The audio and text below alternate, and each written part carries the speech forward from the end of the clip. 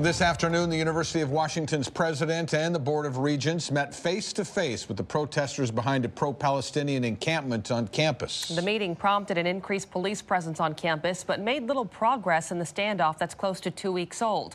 KOMO senior reporter Chris Daniels attended that meeting and joins us. Chris, it sounds like they're no closer to a resolution. Yeah, Mary and Eric, the regents nor the president made any comment about the recent skirmishes in the Quad as that encampment continues to grow by the day as we inch closer to the biggest day on UW's calendar.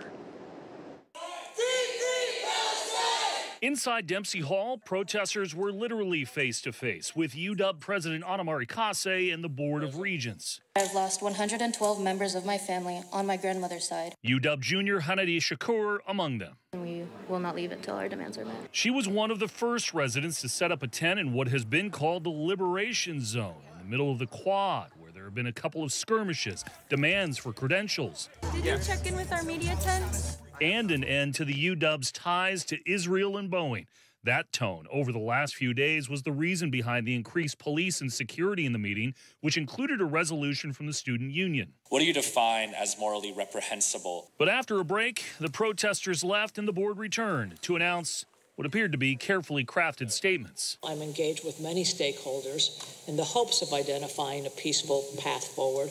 And I appreciate the board's confidence and support. I thought that was useful, and I appreciate them coming today, and appreciate the respectful listening that the regents were doing about that. So, back to the meeting at hand. Do you believe there's an end to all of this?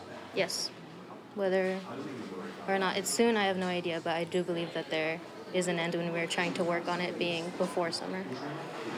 Before summer, before commencement? Yes. That day is now less than a month away.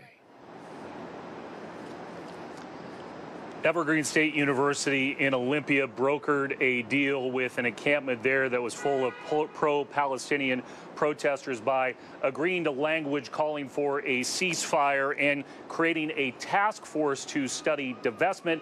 That encampment then went away. It's unclear if that's on the table at the University of Washington. That's the story for now. Live in Seattle, I'm Chris Daniels, KOMO News. Chris.